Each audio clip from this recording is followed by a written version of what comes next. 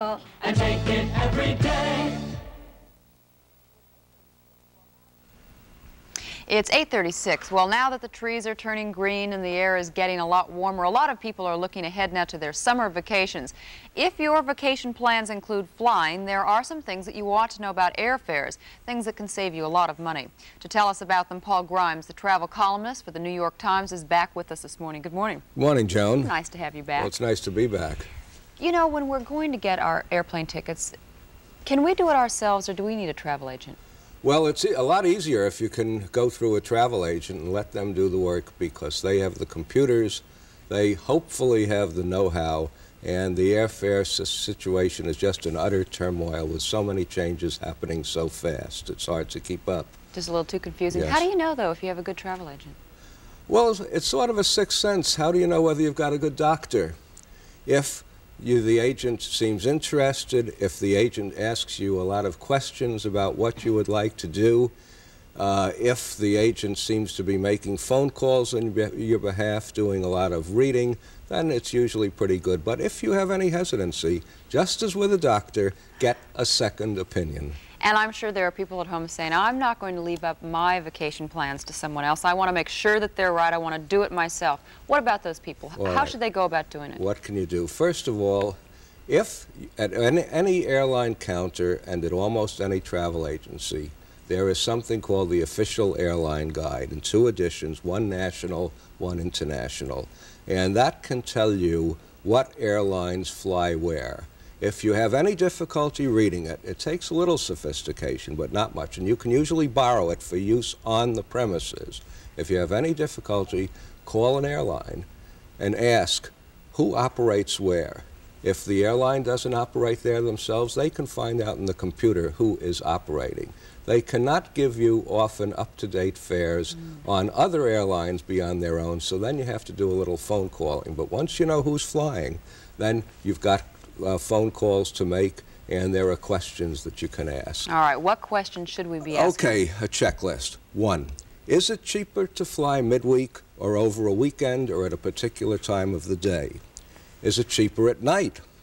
Is it cheaper if you're willing to go on a plane that makes several stops instead of non-stop? Is it cheaper if you buy far in advance? Is it cheaper if you buy a round trip? Is it cheaper if you stay away a minimum number of days? Is it cheaper to travel in a family group? Is it cheaper if you're a senior citizen? Sometimes there are discounts.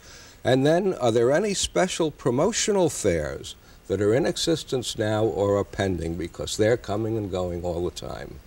And it's necessary to ask all these questions because otherwise they don't. I think you should ask them all and be as flexible as if you're a business traveler, you're locked in.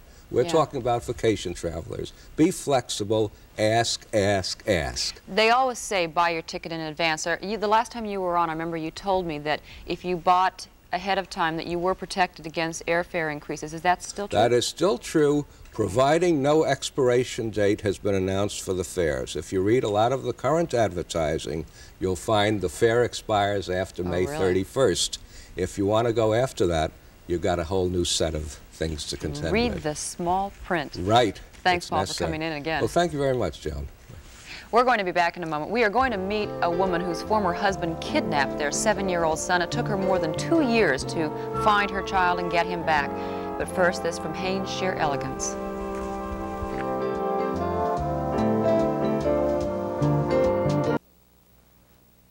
Hurry, they'll be here soon. And your legs, they look so silky. Are those silk stockings? No, they're Sheer Elegance pantyhose, new from Legs. They look and feel like real silk. Ooh, they're soft and smooth like silk, and so sheer and luxurious. You look terrific. It's Sheer Elegance. Leave it to Legs. Nothing beats a great pair of legs. New Sheer Elegance looks and feels like real silk.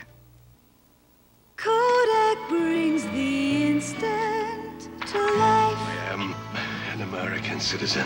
If Papa could only see his face. Introducing the Kodak Colorburst 350, the instant camera with a built-in close-up lens and the sharp, rich, vivid color of 100 years of Kodak experience. You look like an American. The new Kodak Colorburst 350. Kodak brings the instant to life.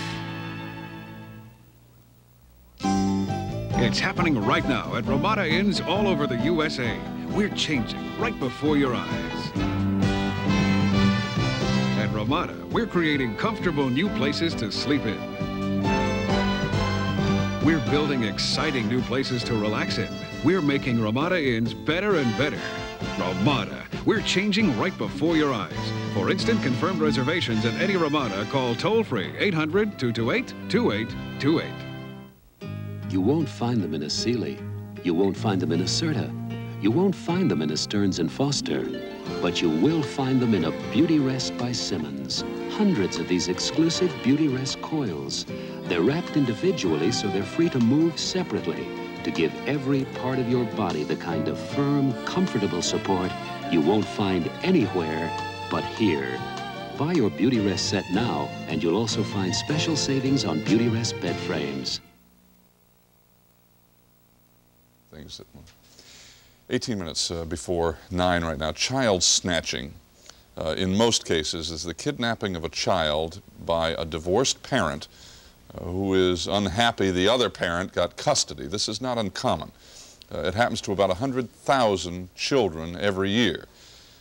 For the parent who has been granted legal custody, getting the child back through legal means is extremely difficult. Even locating the child can be an horrendous problem.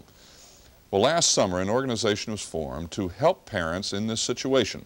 The organization is called Child Find. And last week, the group had its first real success. There was an article in the April Ladies' Home Journal. It showed this picture of a boy named James Kennedy. And there's the picture from Ladies' Home Journal. He was snatched by his father more than 2 years ago.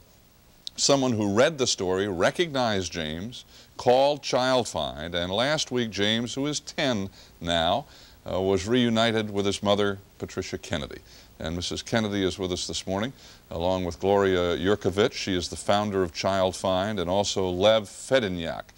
He is a security consultant. He helped Pat Kennedy find her son and get him back. Good morning to you all. Nice to have you with us this morning. Briefly, Mrs. Kennedy, describe what it's like to have your child stolen. Well, I lost a child in death, right, and I have a great faith, and this was more difficult than that was. As I understand it, now you had custody of your son, you had him with you, and your husband snatched him away, took him right out of school with a teacher chasing after. No, this was after he had snatched him. At the time, there was not custody. There was a visitation order. Okay. He had access to the child only on those occasions stated in the order. Right. He picked him up for a visitation. Right. He did not bring him back when he was supposed to. Kept him.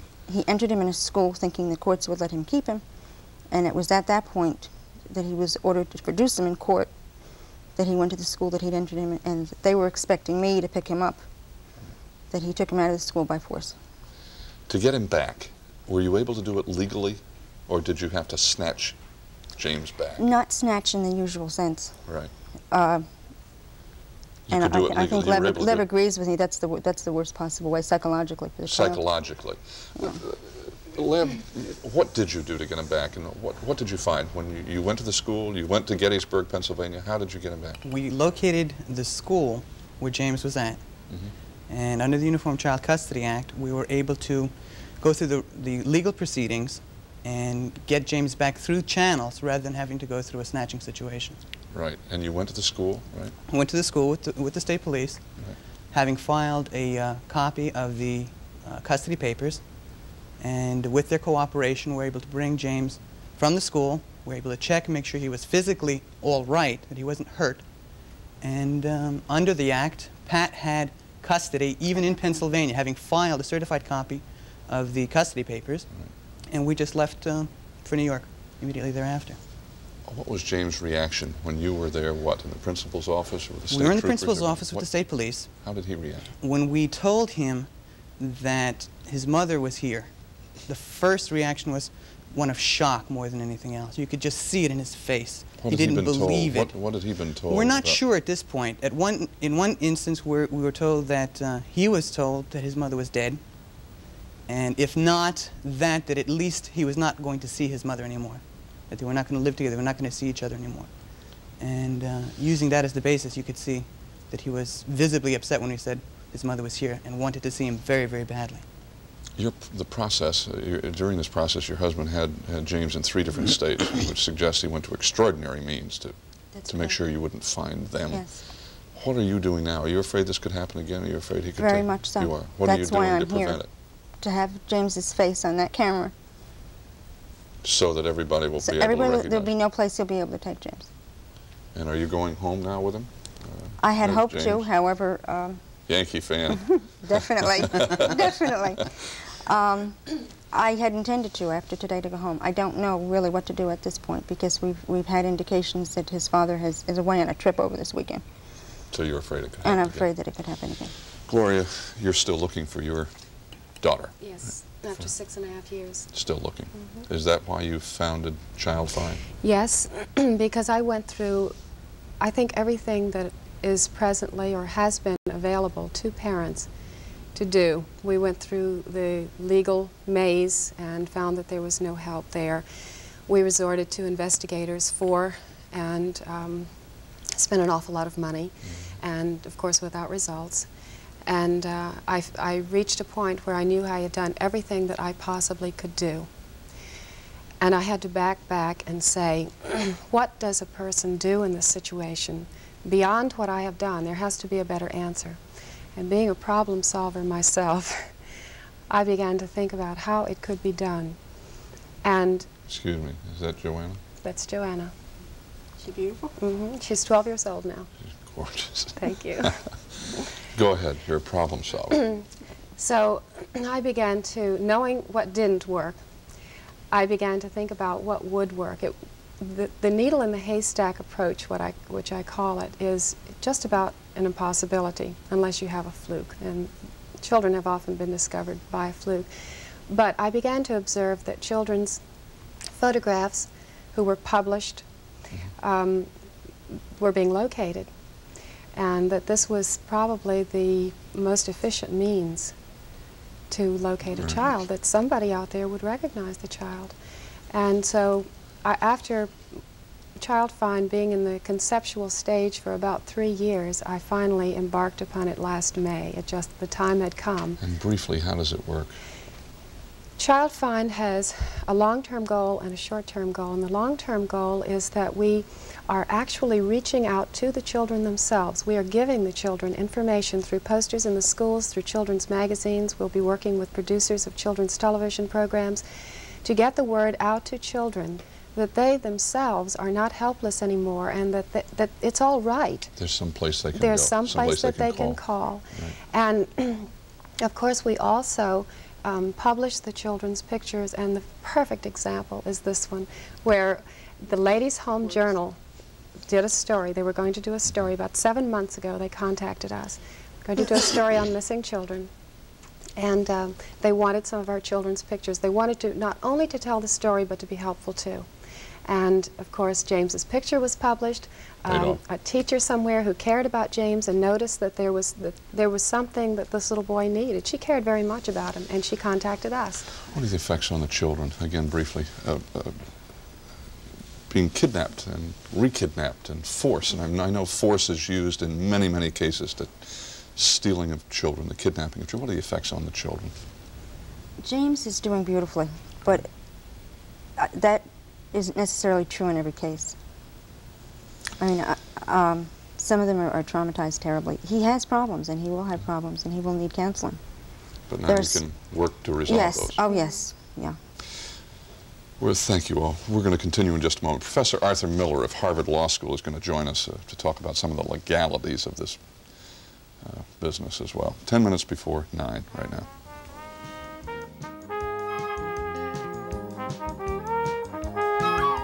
X is for extra sexy. X is for extra dazzling. And now X is for extra body. Introducing brand new Flex X. Extra body shampoo with balsam and protein. Plus, an extra Revlon bodybuilder no other shampoo has. Feel the extra rich lather, the extra sexy body you get. X marks the spot. X marks the winner. X marks the newest Flex. Extra body shampoo and extra body conditioner, too, from Revlon. Extra beautiful. When you mix kids, eggs, and Hinkle paint on Easter egg colors, magic happens. Children of all ages love creating their own designs with these instant drying high gloss paint on colors.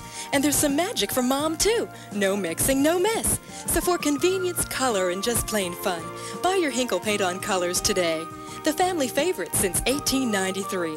Hinkle paint on Easter egg colors are exactly the magic you've been looking for at your favorite grocery, variety, drug, and discount store. This Friday, swashbuckling adventure is back with beauty, passion, sword play, horse play, foreplay, and fun. Beau Bridges as a king, Beau Bridges as the king's twin, with Sylvia Crystal, Ursula Andress, Olivia de Havilland, Jose Ferrer, and Rex Harrison. Absolutely extraordinary. The Fifth Musketeer, Friday at 9, 8 Central and Mountain on ABC. Sunday on Omnibus, see a side of JR you don't know exists. Don Meredith takes an in-depth look at the most controversial subject in sports. And B. Arthur reveals how to get the upper hand with a man. And the magic of David Bowie. Then at a special time, 8, 7 Central and Mountain. Let my people go. A spectacular holiday event, the 10 Commandments.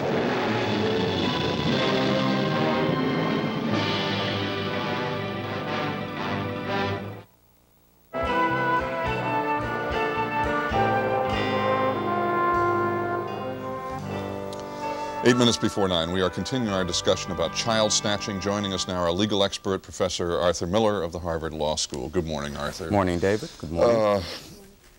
When somebody snatches a child away from the parent who has custody, is that kidnapping? Can it be prosecuted as kidnapping? Not technically, David. Most of the kidnapping statutes, like the famous Lindbergh Law, exclude the taking of a child from one parent by another parent. It is a crime, however, in about 30 states. But I really think it's unrealistic to think that the criminal law is going to deter people who are acting out of emotion or who are themselves unbalanced, who are willing to disrupt their whole lives and run from state to state with children. I don't think the answer is in calling them criminals. All right, you said 30 states, implying, I guess, that the laws are different in many, many states. Does this mean that by state jumping state lines, that someone who steals a child away is actually using the law to their own benefit? Is that? Traditionally, yes, because a court always wants to know what's in the best interest of the child, and that is determined today, tomorrow, the next day. So a child snatcher who doesn't go into hiding often establishes a new life, puts the child into school, and then says to the judge, you see, it's in the best interest of the child to leave him alone. And the court will say, I'm not bound to follow the custody decree of some other state. I think it's best to leave him right where it is. So you have the crazy notion of the mother, let's say, having custody in New York and the father having custody in Florida. Fortunately, there have been some changes lately. There's been a uniform child custody law in most states that requires the second state to honor the first state. And just last year, President Carter signed a parental kidnapping statute, which makes it a federal law that every state in the Union must honor the first custodial decree. And that's extremely important. It also opens up the federal locator service and enables the FBI to get involved so that perhaps in the future you will get more assistance from governmental units than you've been able to get in the past. But one thing is critical here, David. If any of our viewers is in a sense in jeopardy or feels that they're in jeopardy, these statutes, which are the wave of the future, do not operate unless the parent has legal custody. So it's very important that if you're worried, you establish legal custody so that you can get all of these legal protections in the unholy event that this happens. Legally, it sounds like the steps are going in the right direction finally. Was that fair? Finally. It has taken a long time. It's required a lot of cooperation, state to state, federal government to states, and I think these statutes will get stronger and stronger as time goes on. Arthur Miller, thank you. Thank you all very much. Good luck with Child Find.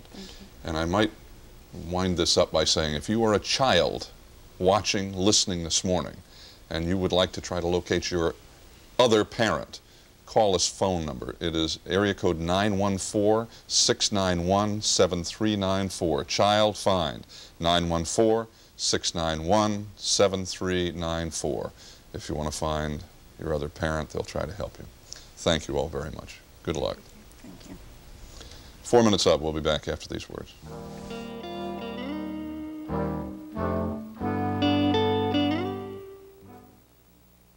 In the beginning, there was only one.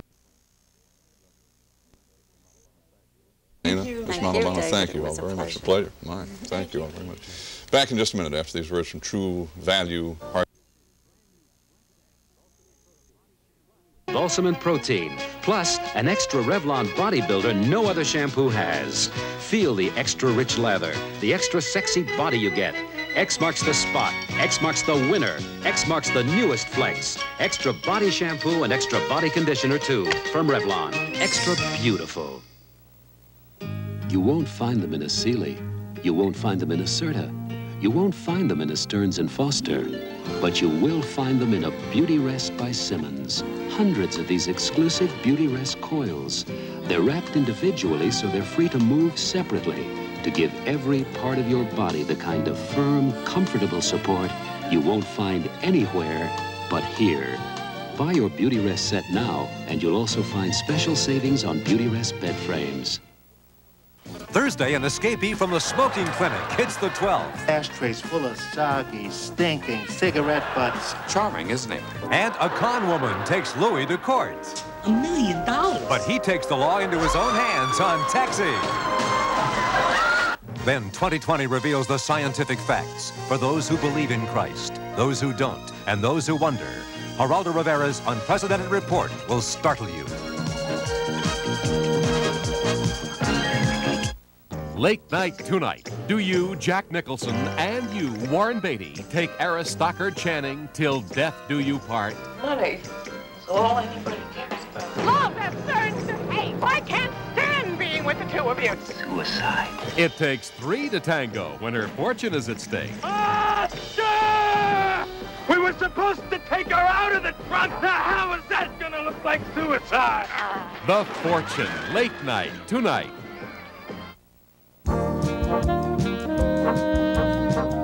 Tomorrow, here on Good Morning America, we'll talk about the return of the Space Shuttle Columbia. We'll also explore the very special relationship that exists between grandparents and children. Also tomorrow, as we continue our week-long series, Anthony Quinn remembers the one and only Cecil B. DeMille, so we'll see you then. As we say, make it a good day at the end of this hour. Watch. These are the final pictures from the Space Shuttle Columbia. They came in just a few minutes ago. Here they are coming over California, over the United States at this point. The final pictures from Space Shuttle Columbia. And we hope the first of many such pictures that we'll be receiving in the years to come from space.